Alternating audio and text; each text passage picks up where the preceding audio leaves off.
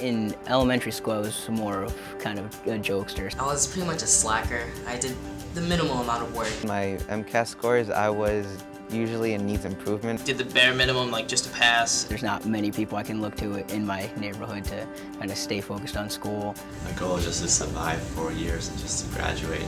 The high school where I teach is, about 85% minority. And what I saw was that my AP classroom did not reflect the diversity of our school. We looked at some of our data and realized that we really had kids that we really weren't pushing forward. Right up front, we propose radical change. We're going to double the number of kids in AP Math, Science, and English in your school. And we're still going to see great results.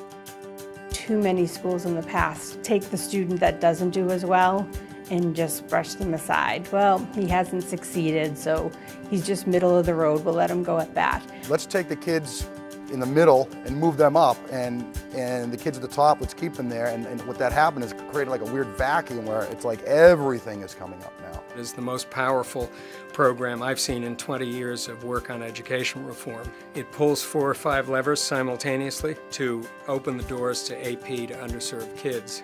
There are no silver bullets. This includes teacher training. It's the best professional development I've ever received. Student study sessions on Saturdays. We're able to go over the same material or even introduce new material to us from different teachers' perspectives. An agreement with every high school and every school district to increase their participation and their performance. We started with 59 students 3 years ago in Math, Science, and English, and next year we should have about 500.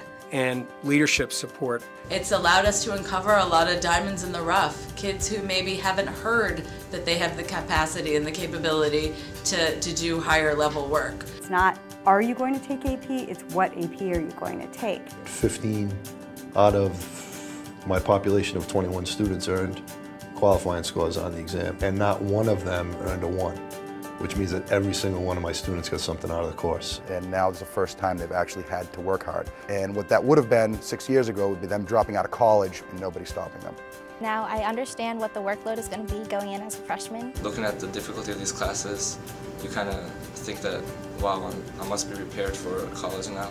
I'm more prepared for a college course because I've been in certain introductory courses. That kind of atmosphere that MMSI provided for us gave me the experience and the confidence to know the material and know that I can go out and do anything. When they see they can be successful in math and science, they realize they might have a possible career. It's incredibly important for the competitiveness of Massachusetts and ultimately the competitiveness of the United States to have well-educated children that are versed in the sciences and are interested in the sciences. These are great jobs that the students had no idea even existed. Most of the students don't even live with anybody that has a job. Not too often can you really make an investment where you're going to influence the life of a child. And the students that are in this building really need people to continue to invest in them. 10, 15 years from now, I want to become an electrical or computer engineer. Because I want to be a surgeon when I grow up, definitely. I want to become a biologist. I want to do research. I see myself as an actuary who's completed all of his actuarial exams. I will be rich.